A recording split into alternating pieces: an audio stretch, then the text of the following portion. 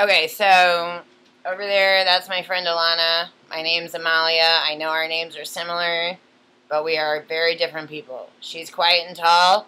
I'm short and loud, etc. It's like yin and yang over here. She's my best friend. Anyway, the story I'm going to tell you today is about Michelangelo Buonarroti, who many of you know because a Teenage Mutant Ninja Turtle was named after him. But in real history, he was a sculptor turned painter, and he got, like, really popular as a sculptor, but then Pope Julius II, who I like to call Balls Out Jules, because of these following reasons. Back at the time, the Pope was in charge of, like, a military culture. Like, he had papal states and an army, and they were trying to, like, conquer more parts of Italy to be part of the papal states that the Pope controlled militarily. It's not like today when the Pope is just like, hey, I'm a random guy who thinks abortion is wrong. You know, no, it was different. He was like a fucking military leader, right? So, like, he had a whole army of people and all these papal states, and, like, he's trying to conquer everybody, and, like, it's crazy, because, like, you know, you don't think of the Pope as being, like, having an army. But at the time, in the Renaissance, the Pope had his own fucking army. I call this guy Pope Julius II, I call him Balls Out Jules, because he did all sorts of crazy things. Like, for instance, the cardinals refused to follow him over a mountain, and he started beating them with his cane, and he's, like, literally in his 70s, and he's like, you won't follow me over this mountain? Rah! I'm gonna hit you with my cane until you follow me over this mountain! And then he also enslaved Michelangelo. Like, Michelangelo's from Florence, the Pope is in Rome, and he basically gets Michelangelo to come there, and he's like, you're gonna paint the Sistine Chapel ceiling, and Michelangelo's like, I thought you wanted me to sculpt your tomb. And then Pope Julius II's like, no, I'm Balls Out Jules. You're not sculpting my tomb. You're gonna paint the Sistine Chapel ceiling. And Michelangelo's like, I don't know how to paint. And he's like, well, you're gonna do it anyway. And I'm like, what the fuck? You know, like, I'm sure Michelangelo was also like, what the fuck? So anyway, he gets his friend Ghirlandaio to come in and teach him to do a fresco, like, real quick. Like, how do I do a fresco? Okay, here's how.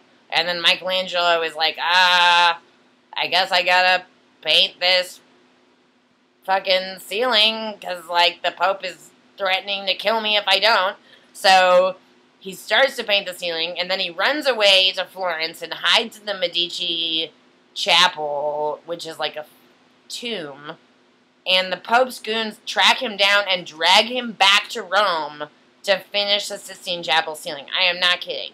There is a movie about this called The Agony and the Ecstasy. The only truthful thing about this movie, the only thing the movie gets right, is that Michelangelo and Pope Julius II had a terrible relationship, and that Pope Julius II enslaved him. Like, he didn't pay him for doing the Sistine Chapel ceiling. He kept him a prisoner.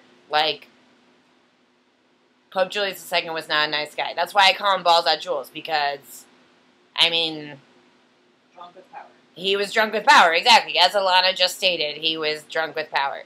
So, anyway, Michelangelo finished this entire fucking ceiling in 2 years. You can tell that he gets better at fresco as he goes along, because, like, the first panels he does, they're kind of, like, shitty, and then, like, the second panel's a little better, the third panel's a little better, and by the time he gets to God, he did it backwards, so he gets to God creating, like, the sun and the moon at the end, and you can tell he's a much better fresco painter by that time.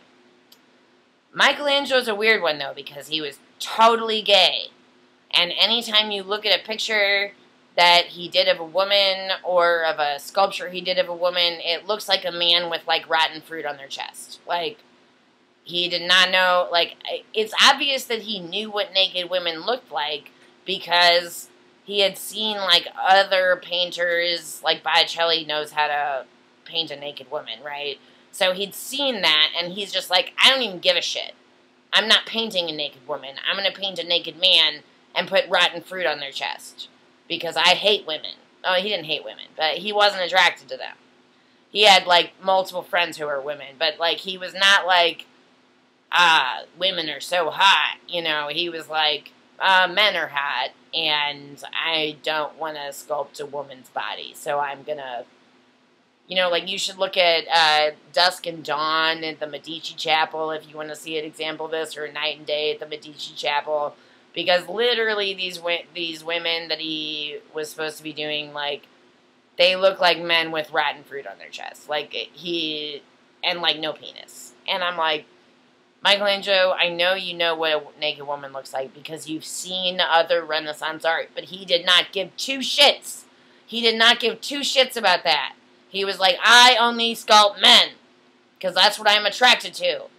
And then, like, there's other crazy stories of Michelangelo, like, for instance, when he did the David, which is a very famous Michelangelo sculpture that you've probably seen, you know, David as he's, like, has the sling, and he's about to kill Goliath, blah, blah, blah, and he was so crazy, Michelangelo is completely insane, he's, like, talking to his sculpture, and at one point he takes a sledgehammer and tries to smash it, and all of his assistants hold him down until he agrees not to smash the sculpture. He would also talk to the David, and when he sanded the marble, he did not use sandpaper.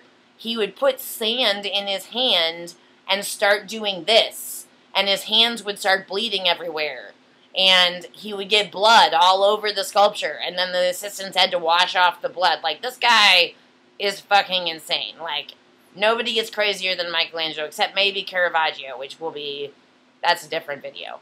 But anyway, so Michelangelo got enslaved to the Sistine Chapel, and then when Pope Julius II dies, he's all like, oh, thank God. No more fucking enslaving by the Pope. No, wrong. Pope Leo X, the next Pope, enslaves him to do the fucking judgment picture on the wall of the Sistine Chapel, and Michelangelo's like, fuck, not again.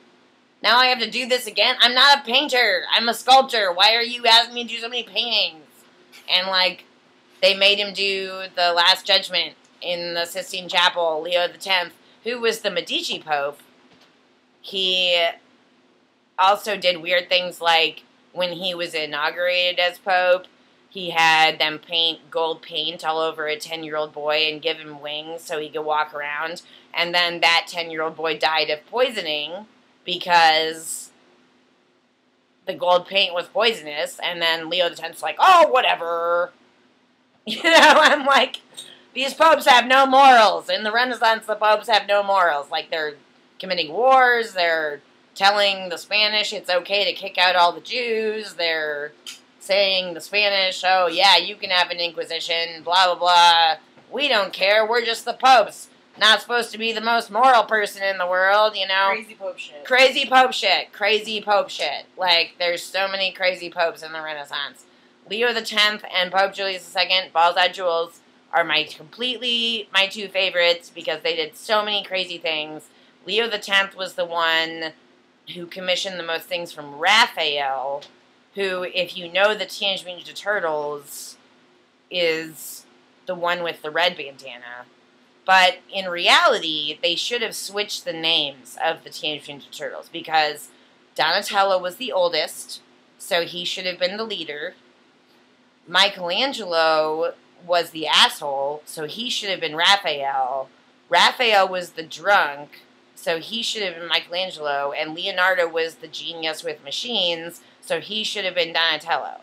So, in reality, don't listen to the Teenage Mutant Ninja Turtles. They don't know what they're talking about. They should have switched all those names up, and it would have made sense historically. Also, Michelangelo did not lie on his back and, like, paint like this on scaffolding. He would stand upright and paint like this. And it hurt his back really bad. So, I don't know why he did that, but that is apparently what he did.